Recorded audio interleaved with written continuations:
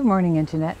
I think today we're going to finally get to planting up the terrace. I have this collection of mums, some echinacea. I might grab a few, I actually might grab a few coleus, even though it's so sunny out here, but sometimes I can get coleus to work in the sun if I really pay attention to the watering.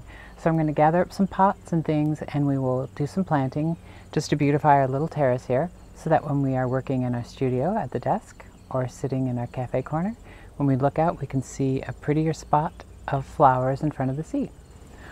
All right, let's get to work. A change of plans. I think I'm going to take my wheelbarrow full of plants here, and I think I'm going to plant up this area by the path to our fire pit, which is just off the terrace. It's an area where you can see I've placed this chair and you can see the sea in the background. I think it'll just be a good spot to film, so I really would like to plant this area up. So I think I'll go ahead and we'll do that for today, and then I'll share the terrace potted plantings maybe on Wednesday's video.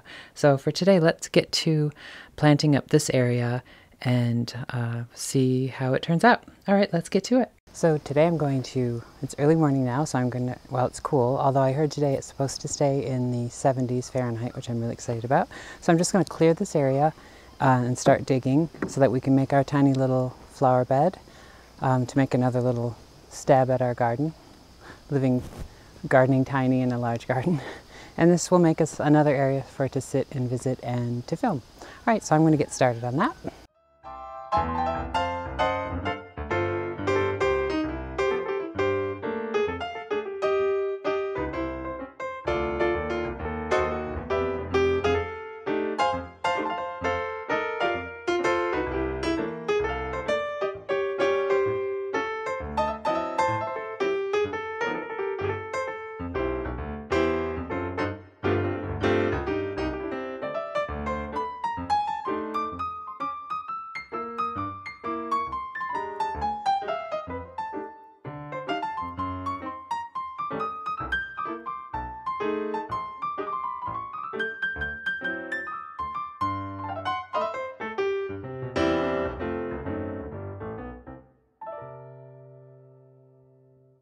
Oh, I forgot, while it's cool, to top dress this area, I'm going to use the seashells from our beach.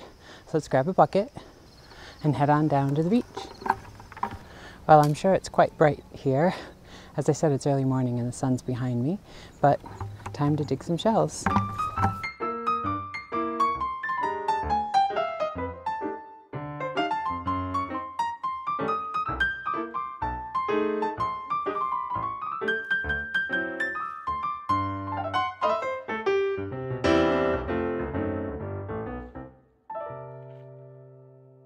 One bucket of shells won't do it, but it'll give us a start. So now I'm going to lay out the plants I have and try it out a few times before I actually dig the holes. So let's do that. This denim and lace that I've been covetous of ever since I saw it on Garden Answer is going to have the pride of place. So let's start out with this. And this, of course, here is a leftover salvia that needs to be cut back because it got dried out because we didn't have water for most of the summer. The two echinacea. I might go for symmetry here. We'll start with symmetry anyway. We'll move the two echinacea like this.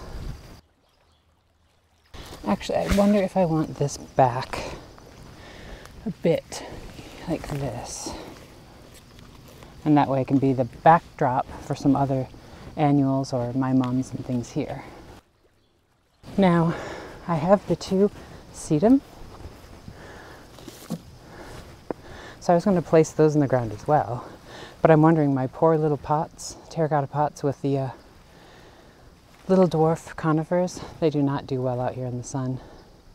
I moved one to the front of our garden into my shade garden at the beginning of spring. It looked pretty much like those sad little things, and this summer, having only morning filtered light and much more water conservation, it's blossomed. So I wonder if I should see if I can move the camera towards these here. Not sure if you can see these flanking our pathway to the fire pit. These little urns. I wonder if I should take out these sad conifers, put them in front, and maybe plant these in the pots. So Let's take out this poor little fellow, which I bet will come right out because look at that sad little guy. But let's see. If we check out this fellow and this fellow.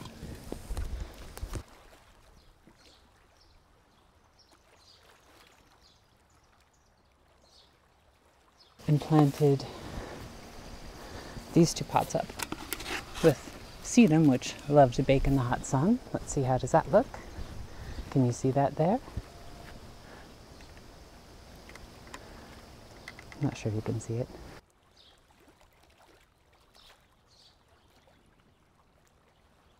Can you see that there? Don't mind the orange Home Depot bucket, but see, that way we could put the sedum there.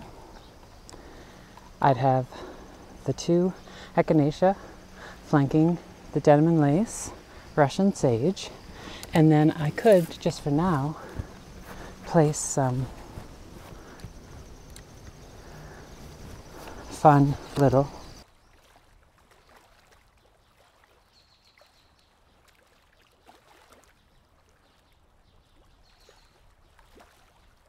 Okay, I forgot to mention that I like to use Espoma organic fertilizer when I plant flowers and vegetables, which I actually learned about from Garden Answer. I love the scent, and as she said, it's the smell of success. Some people don't like the scent of it, but I really do like the scent of it. So it's just an organic fertilizer. Normally she uses the Biotone, but I didn't have access to Biotone, and I have quite a bit of Garden Tone, which I think works just as well. So I'm going to sprinkle this in all the holes here, and then we can pop the plants back in and we'll see how it looks. Speaking of odd smells, I personally love the smell of this. There are quite a few garden scents I love, and one of my favorite scents is the smell of a horse barn. Even the scent of the chickens when I'm cleaning them out, I don't mind it at all, because it does smell like success, because you know it's going in the compost bin. So, all right, well, let's pop in some Garden Tone and pop the plants in and see how they look.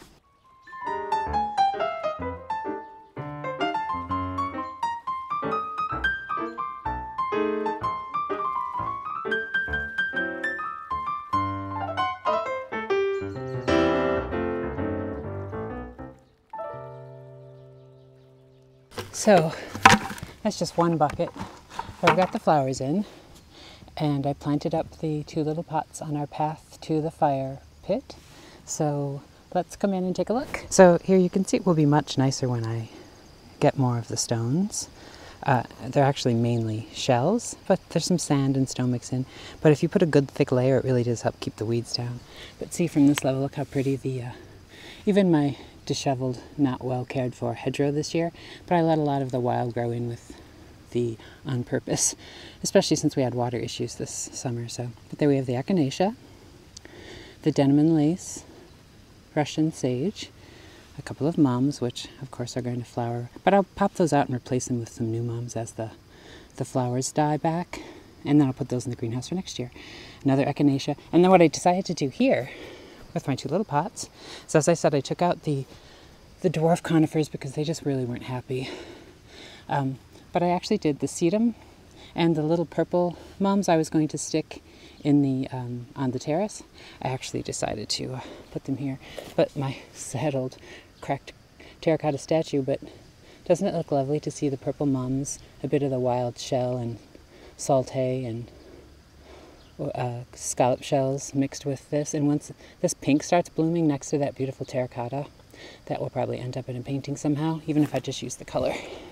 So that way, flanking our path to the sea and the autumn fire pit will be really beautiful. And yeah, so that's today's project. I'm also going to plant some pots up on the terrace as well. I'll probably film that. If not, I'll just show it in the next vlog. Oh, so the other thing I want to do is, now that we have this here, I really want to set this up as another little area to sit and visit with you. So this was my plan, to have the chair like this and the table thus. Let me grab a cushion. Now, let's see, how does that look?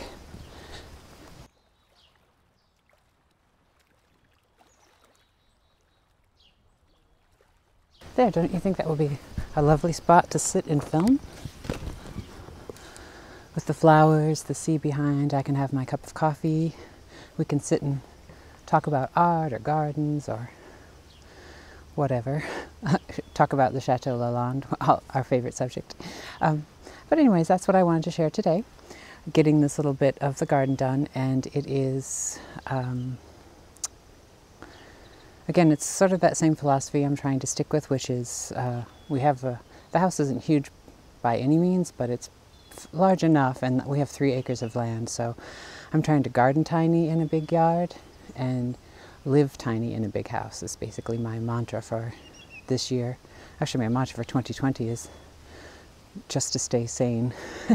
But anyway, let's walk down the garden path, and maybe we can end over there. Maybe I'll catch some better sun so you can see how this stretches along, and then this garden path here leads to our fire pit and more view of the sea. Well, I think that's going to do it for us today. I hope you enjoyed watching me plant things for the terrace, and it was good to beautify that little area. Obviously just a beginning. I think as autumn approaches, I'm going to keep adding things, and I have some pumpkins and things growing as well, so it might be nice to do some autumnal arrangements as that time gets closer, as it's just a great place to sit and shoot and talk. Although now you see I'm now sitting not where I just did all the planting, but down by our fire pit on another spot by the sea, which is another area I'd like to share. In fact, I need to do a video one evening when we're having our evening fires, although as it's been warmer, we haven't had as many beach fires as we normally do, and we do tend to have them more on the beach in the summer. Where up here, once it gets cooler, we enjoy having the fires here. So as the weather cools, I'm sure there'll be some fireside chat vlogs in the future. So, well, thanks for joining me again today at An Artist's Life. I will see you on Wednesday. I'll also see you in the chats on socials, at the Chateau Lalande, live chats and vlogs and things as well. I do really feel like now I'm in a little village somewhere away, and we can just meet up at the chateau somehow. All right, well, thank you for joining me today, and remember to stay creative. Cheers.